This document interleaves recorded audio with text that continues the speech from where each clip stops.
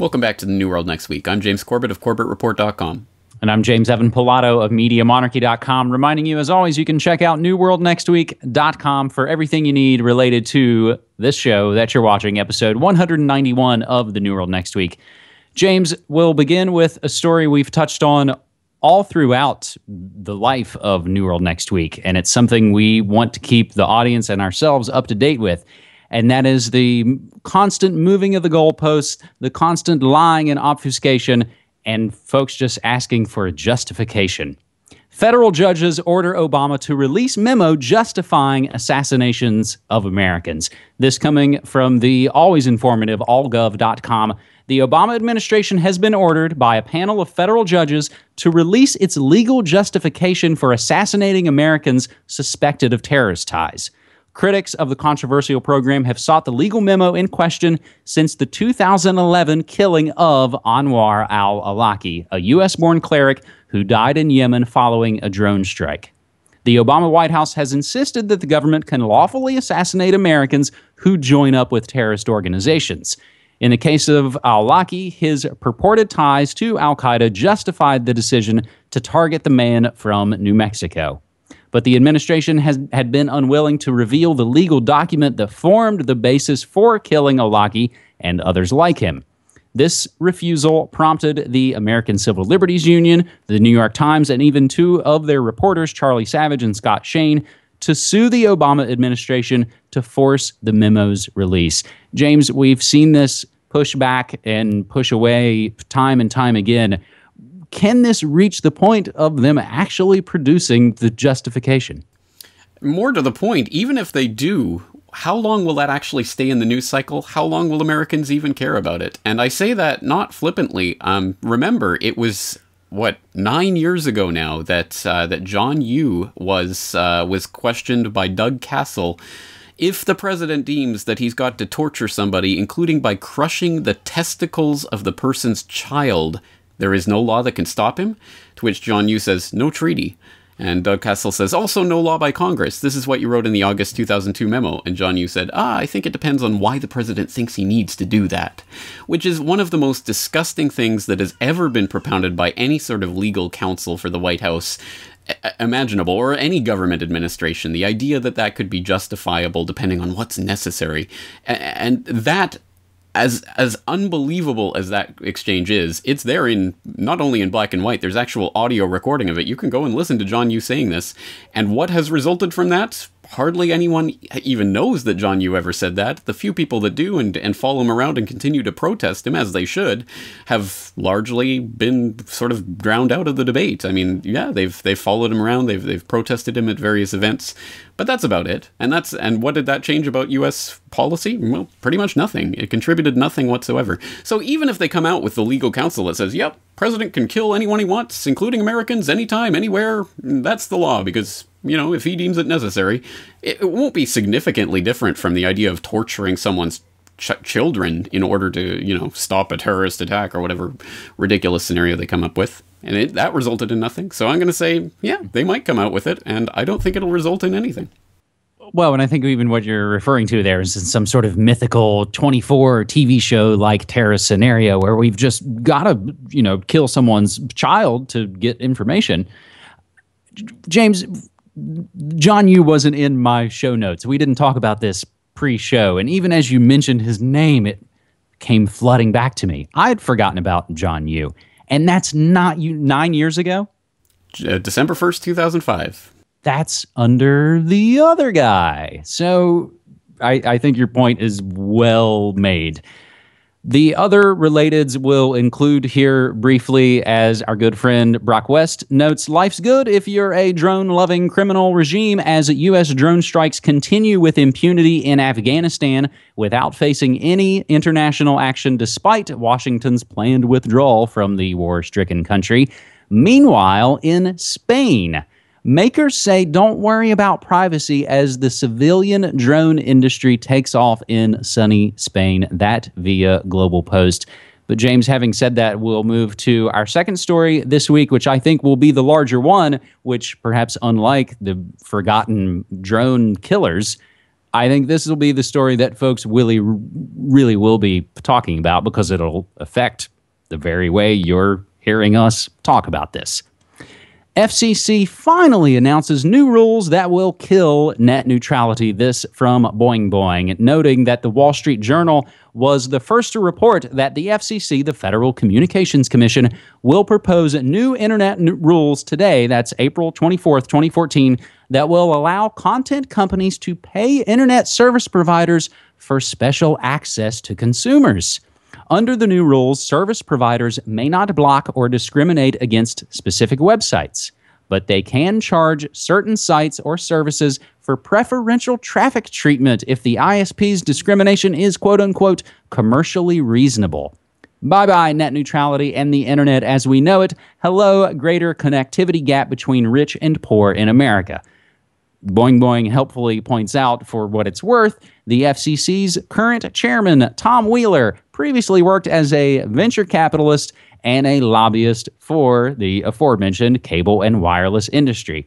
Even the New York Times writes the new rules, according to the people briefed on them, will allow a company like Comcast or Verizon to negotiate separately with each content company, Netflix, Amazon, Disney, Google, and charge different companies different amounts for priority service. That, of course, could increase costs for content companies, which would then have an incentive to pass on those costs to consumers as part of their subscription prices. Netflix just announced a couple of days ago they're going to up their streaming rates. Proponents of net neutrality have feared that such a framework would empower large, wealthy companies and prevent small startups, which might otherwise become the next Twitter or Facebook, for example, from getting any traction in the marketplace. James, the other way to look at this is possibly Internet 2 that we've talked about for a long, long time. So even CNN calls it the Internet fast lane. Big companies may soon be able to pay to have their websites load faster. James. Well, it's important to differentiate between what's the internet infrastructure and what the ISPs, the internet service providers, are doing. And this is an ISP policy that they can choose to implement, I guess, under these new guidelines or whatever. I think the underlying principle of this is everyone is for net neutrality except for the big multi-billion-dollar corporations and the internet giants that will benefit from being able to pay to get their stuff piped through faster. So the vast majority, 99% of the internet population, is for net neutrality. So who should we be relying on to enforce that, to make sure that happens? Should it be the FCC that is admittedly and undeniably in bed with these corporations that lobby it to the tune of untold millions of dollars behind the scenes every year to try to get these net neutrality laws stricken down? The principle here is that if you give the government the power to regulate the internet in terms of ISPs have to do these arbitrary things, or they can't do these arbitrary things, or they can do these things in certain situations, then you've just ceded the game to these big corporations that own the FCC. How much input do you or I have over what the FCC decides to do, or the government regulatory agency of any country that we might happen to be living in? Pretty much zero. I mean, we have zero say in this. The corporations have a much bigger say. So should we leave it to the government to decide this? Of course not. What are the alternatives? If in the outcome of this, your ISP says, look, we're going to start giving preferential treatment to Disney because they pay us extra money, or whatever it is, Netflix or Google, and you continue to purchase your internet subscription from that ISP, then you are literally paying for this destruction of net neutrality. You are literally giving juice to these big corporations to do what they're doing. So the only thing that we can really actually do, the only thing we can actually accomplish, is vote with our dollars. And it always comes back to this. We can choose not to get an ISP that will violate net neutrality. We can choose to support an ISP that will support net neutrality. If there is no ISP that supports net neutrality, it does not, again, mean that we're hopeless, helpless people that need the government to come along and create one. There are alternatives, and we've talked about it. I've talked about it on CorbettReport.com, the Solutions episode on Pirate Internet. We'll link to it in the show notes. There are technological ways that we can get around these systems, because the internet is not the ISPs. They're not the same thing. The ISPs can choose to do what they want, but the internet itself, the infrastructure, is capable of the net neutrality that we all want. So if it doesn't happen, the fault is not in the stars, it's not in the government, it's not in whatever puppets in power, it's in ourselves. We choose what happens, we vote with our dollars, and we either make the technological alternatives or we don't. We cede the game to the corporations. The choice is ours. Well said, my friend. The one related I'll add to this second segment is a story I find really interesting. It's ongoing, and it's something I wanted to note a few weeks ago. And Ben Swan has covered the story and calls it cronyism at its finest, as the U.S. government arguing against Aereo on behalf of broadcasters before the Supreme Court.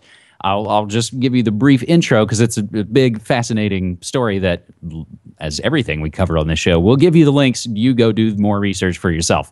The United States Supreme Court has begun hearing arguments over whether or not streaming company Aereo can continue to share broadcast content with customers without paying a fee to those broadcasters. The case is American Broadcasting Companies Incorporated versus Aereo Incorporated, which is funded by Barry Diller, who is no small player in the broadcast game anyway. So again, I implore you to go check that out. As we move, James, to our third and final segment this week, and perhaps we could even call it another segment of good news. Hashtag MyNYPD attracts photos of police violence and abuse. When the NYPD's Twitter account asked people just a few days ago to tweet photos of their interactions with the New York Police Department and tag them hashtag MyNYPD, the outcome was pretty predictable. People who feel that the NYPD stands for unchecked brutality, mass-scale stop-and-frisk racism, and the violent defense of the ultra-rich, combined with the official impunity, flooded the tag with photos of NYPD violence, and we will provide some of those links for you. As DigiStrategist notes on Twitter, the folks behind hashtag MyNYPD are learning the tough lesson right now, and I think we kind of see this with a lot of corporations who think people are just going to line up to sort of kiss their feet and kiss their butts and talk about how much we love their corporate crap. So there are some pretty brutal photos and things that have been tweeted back out using hashtag MyNYPD. But I think, James, it's another fascinating case of people kind of turning the tables on these sort of ham-fisted publicity stunts. It certainly is, and I think you're exactly right. It's so bizarre that whoever came up with this thought it would never backfire like this. That would be my first thought if I was in that position in the NYPD. How are people going to actually use this hashtag? And I mean, it's so obvious that people would pick up on that, but at any rate, yeah, it's a good sign that people are not asleep at the switch, and people will shove this back in their face. But I guess this raises an interesting question. It's a kind of a fun story, but it has a serious angle to it. I guess there are the people who say, well, this is how they're going to collect the information on who's against the NYPD, and they can use this as kind of a surveillance tool. And then there's the other people who say, well, screw them, and who cares? We're still going to use this against them because it's the propaganda war. Which side of that line would you come down on? I think something like this, when it blows up so large, I don't know that the amount of retweets and the amount of coverage the story has gotten would give them any greater insight into folks who don't like them more than they probably already have. Yeah. Now, if you extrapolated this out and tried to play it out in other towns and cities, that could turn into a real problem. But in New York City, you have millions and millions and millions and millions of people there. Right. So that's I think that's a good answer, and I think you're right about that. Especially, I mean, yeah, in New York, it's going to be quite a bit different. The calculus is going to be different. But at any rate, yeah, I think it's a beautiful thing. And if there are listeners and viewers out there in the New York area who have their own stories to share or pictures or what have you, and if you feel comfortable sharing it on Twitter, then do so. And people around the world, if that's something that you want to get on board with. But at any rate, I think it is good to shove the propaganda back in their face and show them that people aren't going to go along with it. So, James, we'll begin to wrap this episode up with the notes of if the hashtag my NYPD story is a positive news story, we'll include some other positive news stories that I think this first one, James, even speaks to what we were just talking about. General Mills reverses legal terms after controversy. They basically tried to quietly say, you can never sue us for having anything to do with us, whether it's coupons or prizes or emailing us or anything. We are absolved. People found out about it. They immediately capitulated and changed it back.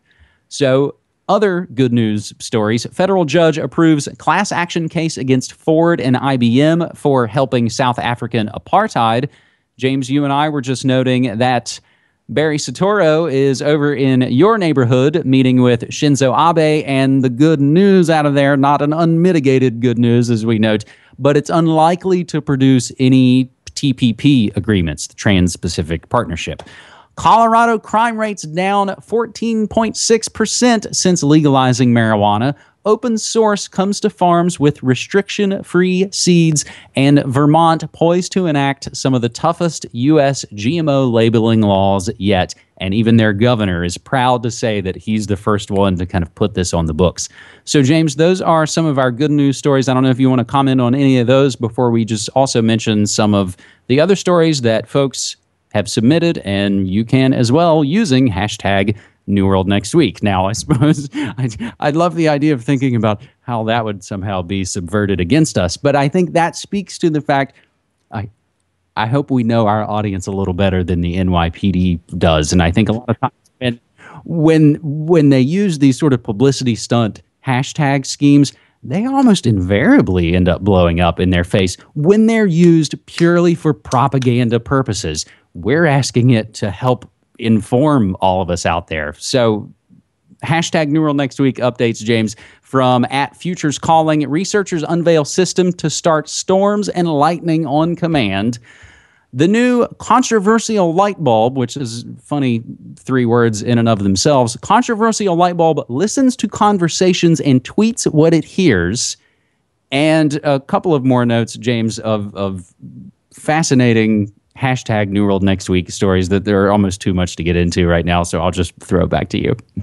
Just on that light bulb story, people who have read Gravity's Rainbow by Thomas Pynchon will know that that there was in that story a light bulb that listened to conversations. It was a spy light bulb. And when I read that way back in the day, I thought that was the craziest thing I had ever seen written. It was just such a bizarre concept, and it is actually here now. It's just mind-blowing. Just mind-blowing. That I did not know that, and I think that maybe sheds light on why this was done, because I know I even had some reactions on Twitter saying, yeah, and the freaks who made this have the gall to call themselves artists. So in a way, it kind of is an art. We'll just have to kind of keep shining a light on it, James. And so we shall. All right, well, I hope people are staying tuned to Media Monarchy and all the feeds coming out from your various ventures there for all of this latest news throughout the week. And of course, as always, use hashtag New World Next Week to keep us all up to date on what's happening around the world, and we'll do our best to get to as much of it as we can. And on that note, we'll leave it there. So thank you again for another week of interesting stories. Thanks so much, man. Take care.